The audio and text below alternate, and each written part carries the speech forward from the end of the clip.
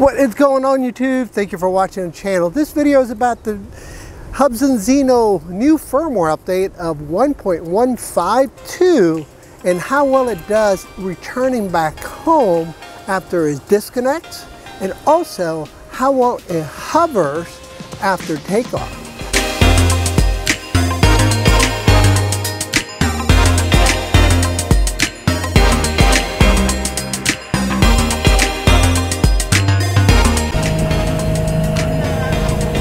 Okay, so here we are. Conditions here are very windy. Not sure if you guys can see it in the background. I just hit you guys with a lot of sun. But yeah, in the background, right over here, it's pretty windy. You can see the trees shaking all over the place. Now it just got hit probably with the gust of a 15 mile an hour gust. And that's pretty good gust. So this is the location I'm at, is Hollywood Cemetery. It's a famous cemetery in Richmond, Virginia. As you can tell, it's a beautiful location. You can see in the background the city skyline and the mausoleum and then the river and all sorts of really nice things. So I just wanted to give you guys some context and some background on what's going on and where I'm at and what kind of conditions we're testing in today. So real world test today. And let's get started. Let's jump into it. Thanks for watching. Let's start recording with this camera.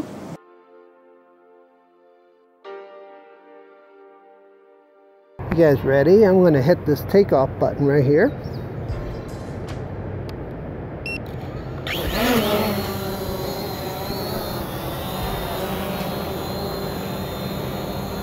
And that's what it did.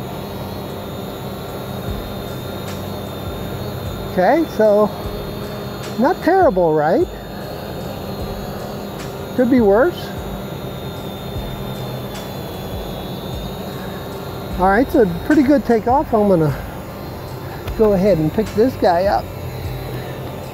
Let it record.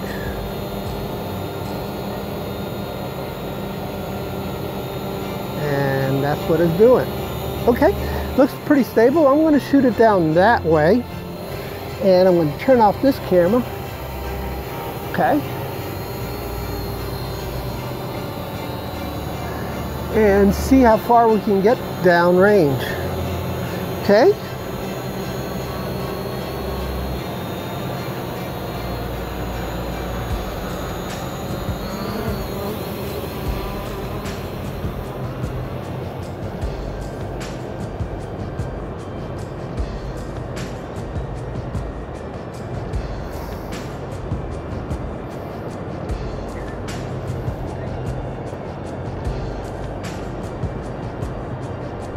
The wind is rocking it pretty hard.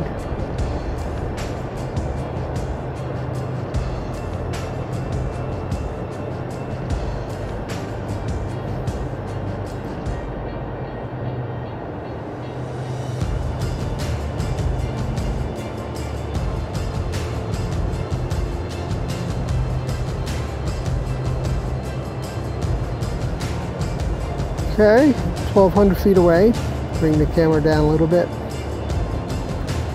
I have not connected and disconnected.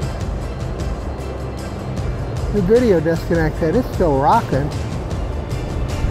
The wind just hit it hard. Holy crap, that thing hit it. We are now 1,900 feet away. The wind is rocking here, guys. We're at 2,000 feet.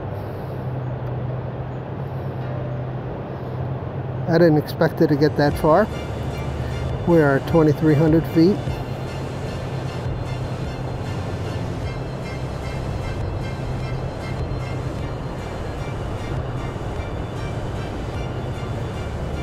We are now 2,900 feet.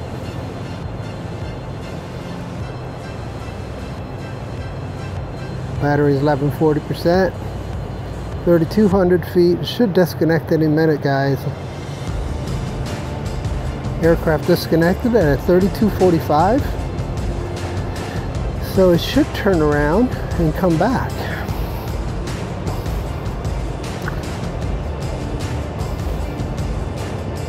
We're at 40% power when it disconnected.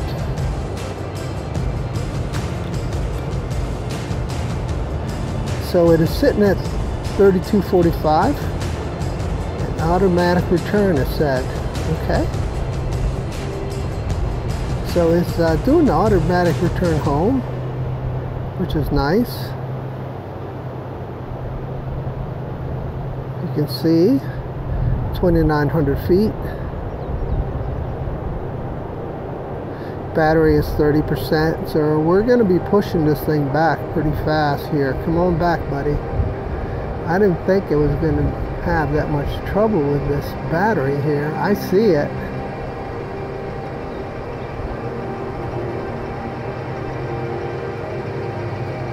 It is 30% battery. Cooking right along.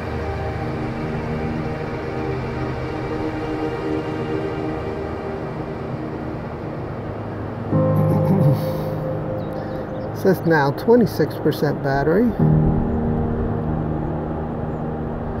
And it's cooking right along.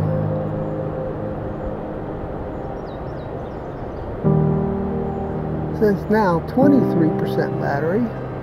And it's cooking right along. It says now 21% battery. And it's cooking right along. Okay, good. And it's still coming pretty fast. You guys can see it right up there. Yeah, it is coming pretty fast, so I'm happy with it. Here it comes.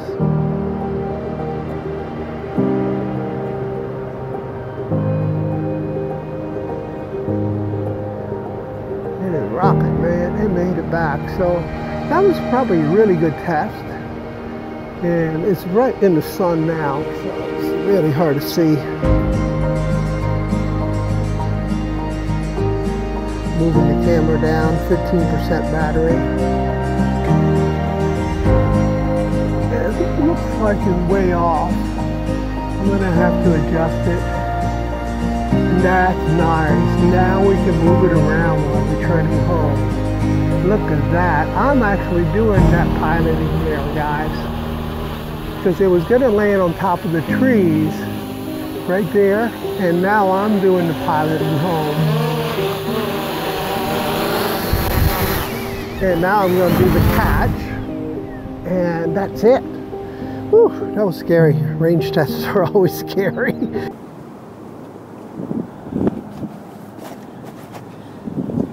Okay, so here we are. I want to just kind of discuss what just happened. Okay, here's what just happened, guys. We did a auto takeoff. The Zino came up, stayed there for rock solid, came down a little bit, and then went back up again. Again, this is probably due to the barometric pressure changing here because the storm system just left. So I'm not going to hold it against there. There's no flow camera underneath it. So therefore, totally rise on the barometer. And the other thing we did was I shot it out as far as I could. It disconnected at 3245 and it turned around and came back as advertised. Now, it was running really low on battery. Not sure, I think my batteries are having issues, but anyway, it got back okay. It was off on the landing and I had to manually move it while doing the RTH. So that's the other thing that we can do that we needed to test. Can you move it while RTH it? Yes. Can you push it up? Yes. So that's nice to have that control again, to be able to fly it while returning home. Super, super nice. Anyway, thanks for watching, guys. I hope you guys liked the videos. Those are my thoughts and conclusions for today. Bye-bye.